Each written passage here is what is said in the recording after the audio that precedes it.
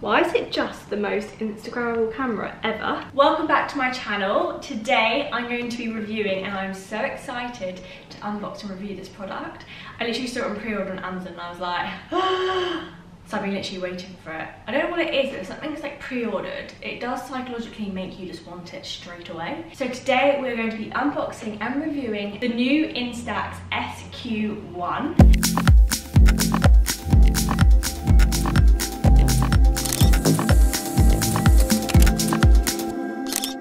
Looks so Instagrammable and just so pretty and so square, like retro. This product looks amazing and I cannot wait to test it out. So first things first is it comes in 3 colours, and I went for this like pastel, really cute blue colour. It's so sleek, it's such a nice product to hold. It's so square, which I think makes it so much more retro. Like, I don't know what it is, but something about the back just looks so sleek. So inside the box you get, so it actually takes CR2 batteries, which are these ones, which aren't actually, I would say, your everyday batteries. Everyday batteries to me are like AA and AAA. So it does actually come with these in the box though, which is great because it means you can literally set up and start straight away. So to insert your batteries, you literally just use the arrow facing down.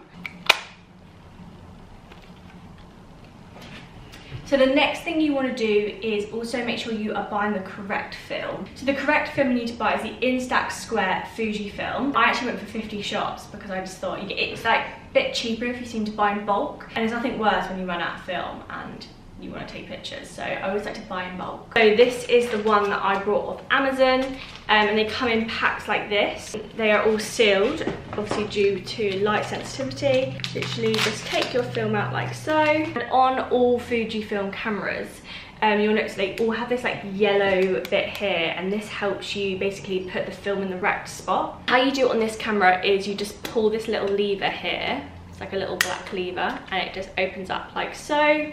And as you can see, there is my yellow indicator. So I'm just going to place it in like so, and then we're ready to go. Then rotate to your left for on, and you can see that it's flashing amber, and this means that it's charging the flash.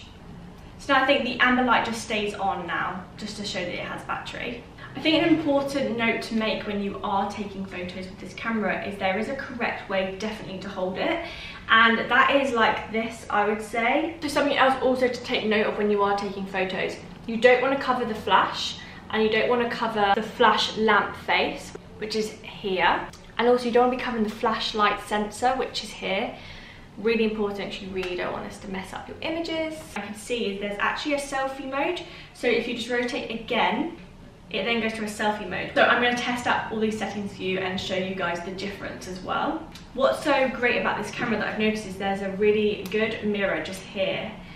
So when you are taking selfies, you can really see what you look like. So you kind of again get that kind of iPhone selfie vibe, because you can literally see how you're taking it, so you can change things to suit how you want to take a photo.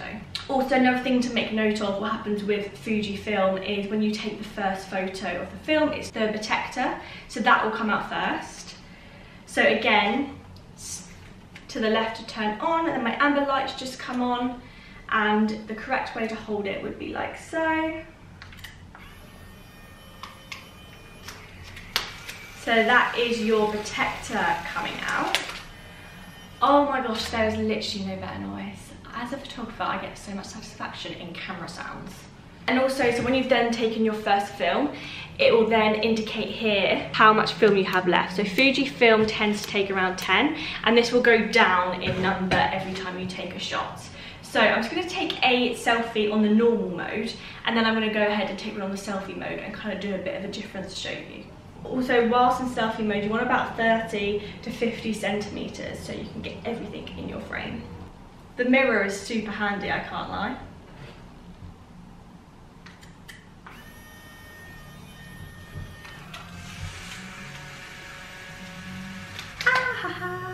There's something about the square as well that I just love, because I feel like it just makes it extra retro, and that's the whole reason why I do love this kind of photography. I'm going to let that one develop.